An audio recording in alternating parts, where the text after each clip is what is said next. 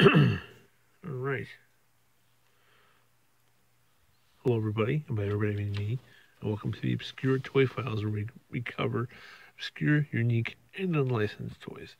But what's this, a Transformer? Isn't that a licensed toy? Technically, no, because it was created in-house by Hasbro, so it's one of their original intellectual properties. So we will be covering today, we're talking about the Transformers Micromaster base, the Groundshaker vehicle. This came out in 1989, 88. It says 88 in the back of the package, but I think it was made in 88. So you might have been able to find these in like early 88. Really more or less it was 1989 at that point. And this is one of the last really good things they started to do. Because once we get 1990, we started getting Action Masters and other sorts of Micromasters, and the line they weren't really trying as much anymore. I think I don't know what was going on, but you can definitely see that a lot of you look at the 1988 product line, and then you look at the 1989 product line, and then the 1990 product line. You can see everything was just going it was going downhill. In Japan, it kept going, but here we kind of went. And that was that. And then they came back a few years later and did Transformers Generation 2 and brought it back to basics. But the main point of my review today is I'm talking about cross-compatibility with this set and modern small Transformer toys. So let's give you a look at the box, because I love getting old packaging, and to actually have this in hand is really cool to me, because I haven't seen any of these packages in years. But I got it off of eBay for a very good price. This is the, try to get this shot for you guys. That's the new Transformers logo. Much more than meets the eye. Started doing this in like the Pretenders, after when the small Pretenders came out, like Octopunch and Bludgeon and all those guys. So this is when the packaging started to take this design where, still red and purple for Autobots and Decepticons, but you still had this much like this red, white, and blue Transformers thing. And it started taking on a much more like late 80s, early 90s type of look. So like on the top of the box, you got, it says vehicle transforms to base and back again. It shows you how to start, and then slowly changing it, and then you finish there. Now, I don't have the little jet or the ramps, but the vehicle itself is intact. It has all of its pieces. So I still wanted to show it. Mostly the review is not a review of what this is, but what it can do today with modern toys. And just a little fun, right over here on the other side, we have an original Toys R Us sticker showing us that this cost $12.99, which I put through the inflation calculator, and it comes out to about $26.50-something. So I paid $34 and change for this on eBay with free shipping, so it was a little bit more than I would have paid if it was at retail, but I figured, it's not that bad of a thing. In the back of the box, it shows artwork for Groundshaker. It says, "Well, that was close. One more shot like that, and they'll be serving Groundshaker stew at the next Decepticon barbecue. Autobots keep firing, and don't until his rotors are history." And then you see, they have this scene, instead of it being like a big painting, it's like a comic book style sketch where you have like the Groundshaker with Groundshaker, and then the Skyhopper with Skyhopper going back and forth. And I think these are some of the characters from the Autobot, one of the Autobot car patrols. That's Swindler. He's available as a Micromaster for the Siege line that's out, but he didn't make the cut. I haven't picked him up yet. I'm still looking for them, waiting for them to come out. But, it even has the bio card to tech specs. Tech specs really don't talk a lot about him as a person. He has a rank of 8, which means that he's pretty high up there. Like, a rank of 10 is Optimus Prime. His function is, Groundshaker's function is field commander. It says, "A life without risk is a life without reward. A rowdy, rebellious robot likes to be where the action is." And then basically now it just goes into what his vehicle is. At his best, crashing his titanium steel self-propelled cannon through enemy barricades just so he can unload his X-ray laser cannon, sonic boomers, and automatic machine gun into Decepticons. Converts his ATV vehicle into a battle station and helipad, also equipped with awesome ultraviolet radar that guards against the Decepticon attacks. I don't know how much of that actually makes sense, but it's there. Then we look at the stats, and these might be for the vehicle itself. I have no idea. But his strength is a 7, his intelligence is a 7, his speed is a 3, his endurance is an 8, his rank is an 8, his courage is a 10, so he's very, very brave. His firepower is an 8, and that's the damage from his primary weapon, probably that big cannon. And his skill's an 8. So this guy's pretty good, except for his speed. He's slow, which makes sense because this is a big truck. We also get 2 robot points that we can save for something that doesn't exist. And micro size is the power to surprise. Don't forget that. Now, all right, so now we got this set. Let's go and open them up and take them out. Yeah, he's already been opened. It's not like it's brand new. But the condition of the thing is pretty good. I like this box, and I'll put that over there. I love that old school packaging. Okay. Yeah, he hasn't any stickers on them at all, so thanks to repro labels, or toy hacks as they call them now, I just ordered some today, so I can have them to put on him later. Now, you get all these weapons, which is really cool. You get this big cannon, and this cannon has like a pivoting point. Like it ratchets up a little bit, and then it ratchets down, and it can turn. And then you have this other gun, and this gun pegs into this hole in the top. But you have to take care that, like it'll separate a little bit, like if you look close. It's actually 2 halves that are screwed together. So make sure that screw is tight, or maybe just don't put it in too much. But it still separates a little bit. So just make sure if you have one to keep an eye on that. But they're nice plastic, it feels good. And let's see. Let's get this put into the Groundshaker vehicle itself. Actually, I'll pause this for a moment. We'll be back in a flash. And we're back. All right, so it's in there. And it's on a slide grip. So you can see like it slide back and forth. So you can keep it back here. Maybe like blow stuff up. These pivot on 5mm pegs. You can do that. Or you can slide it up more. Like right there. And put a guy behind there. So for the point of this review, I'm going to be showing off some newer toys that will work pretty well with this. These are, you know them from newer lines. These are Prime Masters. This is Landmine and Metal Hawk. And we got Cloudburst, where you can't see. There he is. We also have Payload, who's a little Autobot shuttle from the Thrilling 30 line from a few years ago. He came with Cosmos. He's a little smaller than them. What else we got? We got Lionizer from Transformers Siege, who just back-kicked Payload in the face for some reason. I guess he didn't like him. And then we got Shuffler from Titan's Return. And also from Siege, we have Hot Rods, or Rodimus Prime's Target Master, Fire Drive, or Firebolt as he's called in the original G1 line, which is what I'll be referring to him as for the rest of this review, because that's his name. So you have all these guys, you got this big vehicle.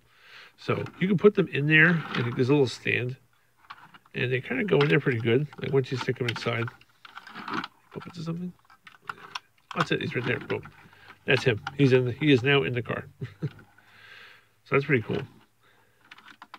You can sit there like, let's go, guys. You can go in the back. You might have to take off their back weapons, because otherwise they get in the way. So those can come off. And just stick him in there. Maybe not. I guess not. I can hang out like that. So they work pretty good like that. Not too bad. A little bit, needs a little work. But let's transform it into base mode, and that's what we'll show how it really works well. So pull everybody out. Gotta take off these side thingies, which are called sonic boomers. This one has blue stuff on it for some reason. I don't know why. And then we pull this back, clicks, and you fold this up. And then you just take these and just separate them there. I like to hold it by the base because it's a little tight on that side. Slide this back. These have things that come out here. Flip this over. And you tab right to there. Not really tab hard. They just kind of like nestle in there. Like I don't want to push them too hard because I'm afraid they'll break. You take this cannon off of here. And then you can just start putting them in different spots. Like you can put this cannon here. pegs into that. Take these sonic boomers, put one here. Put another one there. And the ramps will be here so they can roll up, but none of these guys are really cars, so it doesn't make a difference. But using this in the modern line, this even comes off. If you don't want to have it there, I'll just put it somewhere else or put it here. You know, so you can have like a guy, like Metal Hawk that commands everybody. Be like, come on guys, let's go, we gotta go do stuff. We have a vehicle now, we're useful. Hooray, micro pretenders have the power to do stuff. We don't suck anymore. Hooray for old toys. Yeah, but also what you can do is, since now it's 5mm compatible, you can take all sorts of stuff. So you can take Shuffler here and transform him into his missile pod. And then just attach him there. So now Shuffler is basically another missile pod on this giant already death machine. You can take Payload, fold him back, push that down, turn him into his gun mode. Oh, they screwed up. There we go. It's like my hand's trapped. You can attach that to the top if you feel like it to give it some extra firepower. And same can be said of, let's see, let's spin around to this side. Yeah, it's really only, this one doesn't have as many 5mm pegs as the Skyhopper does. So I'll be doing that one soon. Okay, so we have this. Now, here's something cool you can do. So you can then take your guy, take your Pretender and a Robot, aka Primemaster, out. Take this, transform it into weapon mode, stick it in there, then take him and make it into like a little gun emplacement. Like a turret or something, just peg him in there. So it's like so this thing is now bristling with weaponry. There is nobody who's coming anywhere near this thing. We're not getting their head blown off, which is kind of neat. So you can put him like back here and have him manning the turret, or you can have him over here manning that gun. This thing slides back and forth, so you can really be like. So this thing is just now bristling with weaponry. We're going to take Payload and put him over here because we need somebody to sit so who can fly. We need someone to go on this thing. How come there are no helicopters? Payload can sit there. You can have Fire Drive manning this giant gun instead of becoming a gun himself. Try to stand up. There we go. Yeah, so it's really cool. I mean, these Micromaster playsets are becoming very popular with me in the last few days because I've been able to acquire them all. Not all of them. I have this one in the Skyhopper for the Decepticons, which is a really cool helicopter. I got that with the box too. And they work really well with these smaller Transformers from recent years. So it's a lot of fun. And it definitely makes them, more useful. I mean, the Target Master guys, even not even including take these guys out of the equation, because he turns into a Target Master basically, so he's pretty good. But all these other guys, like the mini pretenders, the mini pretenders seemed kind of like they were missing out on something because they just turned into a gun. But now it's like, hey, you know what? You can have them actually be a part of these little adventures more now because now they have they can they have this vehicle over there that they can drive around in. And it actually makes them more fun because it really gives them something to do instead of just sitting around doing absolutely nothing all the time. Now I got a little closer view at everything that's happening behind the scenes. And so this works pretty well. So it's like this big cannon, and the little dude drives it. And even the base itself, as I zoom in, you can see all the little details they put into it. There's a computer monitor in there. Get that out of the way. There's all sorts of little things. So it's a good place to set up camp with them. And it's a very cool vehicle. I mean, it's a lot of fun.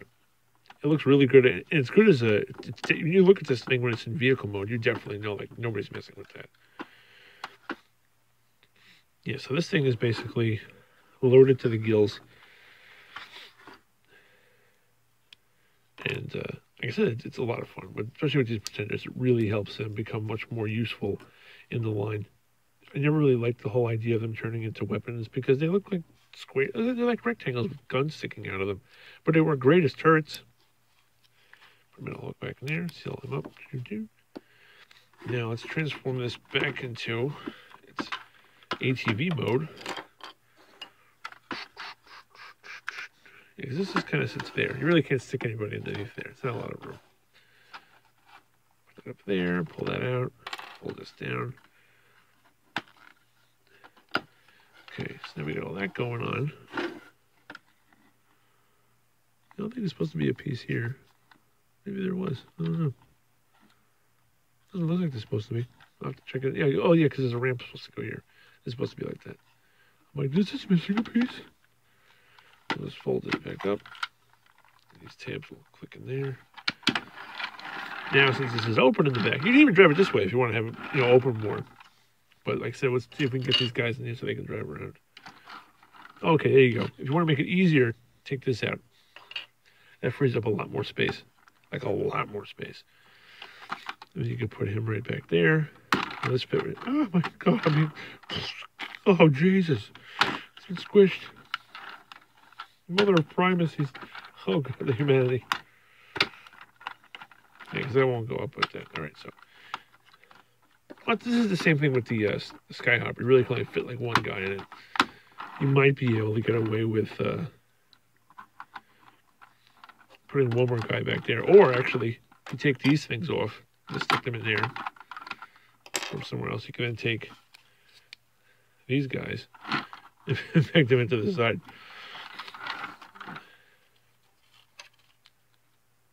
Let's see. Put this in. Or can I close it? Hurt myself.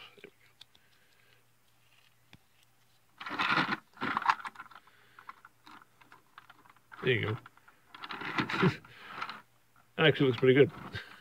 That works. But now, where will these go? There's always something left over. Yeah, these you really just kind of just drop in there if you feel like it, or just take them off. They weren't really they weren't very good with the self-contained features back then, but they definitely were on the right path.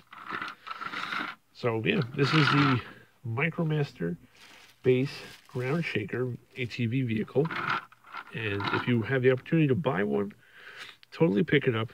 I'm imagining that once the more and more Micromasters start coming out in the Siege line, that people will start pursuing these older vehicles and bases.